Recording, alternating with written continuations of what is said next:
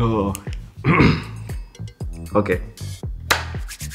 If you watch this video, you've probably purchased the Note 10 and you're looking for things that will help you get the most out of your new device.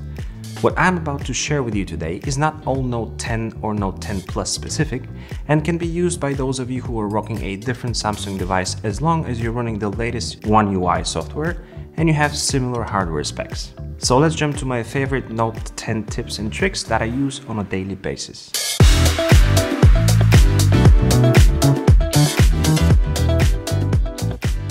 First things first, pin an app. This is a useful tip for parents, for example. When you open an app like a toddler's game, pull up the app drawer and press on the app icon to open an additional menu. From it, select the app, and once you do that, you can no longer leave the app unless you press the recents and back button at the same time. There's even an option to enable passcode before unpinning. This option needs to be enabled from the settings of the phone under Other Security Settings. Number 2. Lock home screen layout. Moving on with the parenting topics, if you have a kid like me and you tend to give your smartphone to it as a way of having 15 minutes quiet time, then it might be smart to restrict the phone access and preserve your settings the best you can. One thing you should do is lock your home screen layout so that no icons can be moved around or app shortcuts can be deleted. This is very simple to achieve. All you have to do is hold your finger on an empty space on the desktop and select home screen settings. From there, enable lock home screen layout. Number 3. Convert written notes to text. What's the point of having a note device without using the S Pen and taking actual notes, correct? You might be a doctor or someone who has terrible handwriting, and you sometimes get lost in your own scribbles. This is a tip for you. Turn your handwriting notes into actual text by following these simple steps and help others understand your cryptic notes. When you pull up a handwritten note, hold your finger on it until a selection box shows up. Adjust the selection box size accordingly and you can see how the phone understands your handwriting. Finally, press convert and you're good to go. Number 4. Use split screen app shortcuts. Unlike the iPhones of today, the Note is one of the Android devices that supports split screen or using two apps at the same time. This is one of my favorite features because I am a YouTube monster and I love watching other tech-related content like my friend Roger from Life of Tech, while putting down notes on how I can beat him and surpass his subscription count. Just kidding, Roger, I love you. Slide out your Edge drawer and click on the plus as if you're about to create a new drawer shortcut. From there, choose Create App Pair and select the two apps that you're planning to use. Click Done and you're good to go. Number 5. Samsung DeX to your Mac or PC. Most recent Samsung devices, including the Note 10, support the DeX or desktop experience. With the latest version of DeX and the Note 10, you can connect your Note to a monitor and go full screen with just your phone, or download the DeX software for Mac and PC and take your ecosystem to the next level.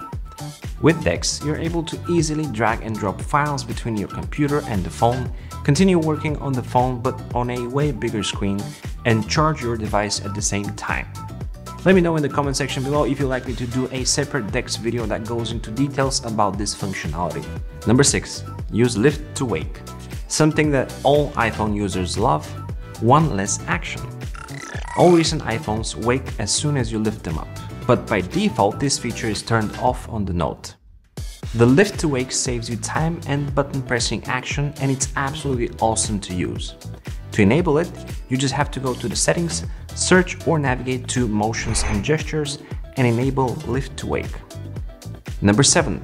Reprogram Side Key to open any app. If you're not a Bixby user, why not turn the side key into something productive like opening a phone application? This action requires double tapping to work, and the application shortcut can be selected via Settings, Advanced Features, and Side Key. Number 8. Hide sensitive apps. The Note is feature-packed when it comes to software, and one thing that can help you at work or at home, especially if you are a parent, is the option to hide sensitive apps. The hide option does not work if you search for the app, but at least it's not visible on the home screen or the app drawer. To To hide an app, hold your finger on an empty space on your desktop and select Home Screen Settings. Scroll down to Hide Apps and choose the apps that you'd like to disappear. Number 9. Send scheduled messages.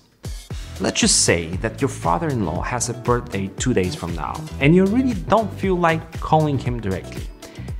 In order not to look like an ass and forget about it, simply schedule a happy birthday message by drafting it in the messaging app and clicking on the additional menu button. From there, select Schedule Message and pick the time and day. Number 10. Smart State. The Note 10 has facial recognition, which is not very secure, but its foundation can help you keep the screen active as long as you're looking at it. This is a neat feature for when you're reading articles or other materials and you don't want your screen to dim and interrupt your flow. This feature can be simply enabled by going to Settings and navigating to Motions and Gestures. If you have any questions or suggestions for upcoming tips and tricks, let me know in the comment section below. If you didn't like this video, feel free to dislike it, but if you enjoyed it, consider subscribing and becoming part of the family. As always, it's been an absolute pleasure. This is E, over and out.